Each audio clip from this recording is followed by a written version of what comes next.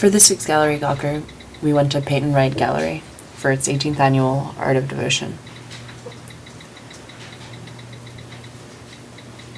All of the work is from the New World, I guess Spain's colonial outposts in the New World, and features religious iconography.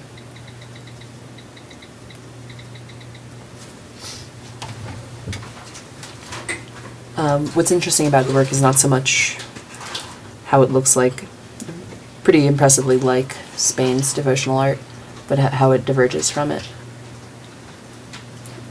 This room was devoted to New Mexican devotional art from colonial times, and sort of by virtue of necessity, all of the works use local materials and pigments, including cottonwood and pinewood.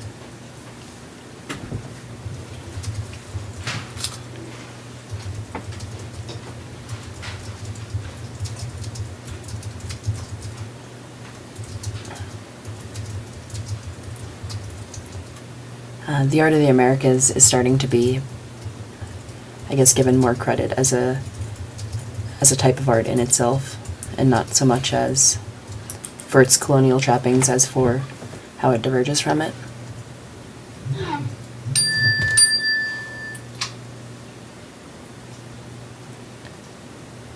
As you can see, lots and lots and lots of religious iconography and scenes.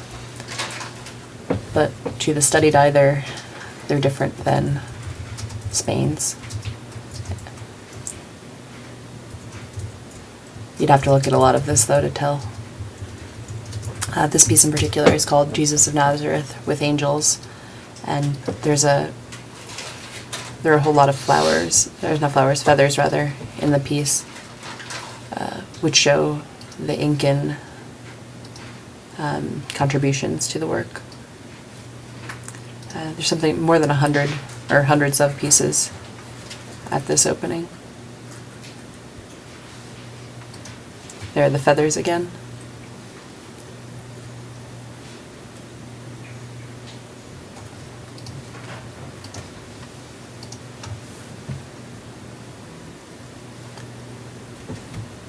This show runs through March, and that's Gallery Gawker.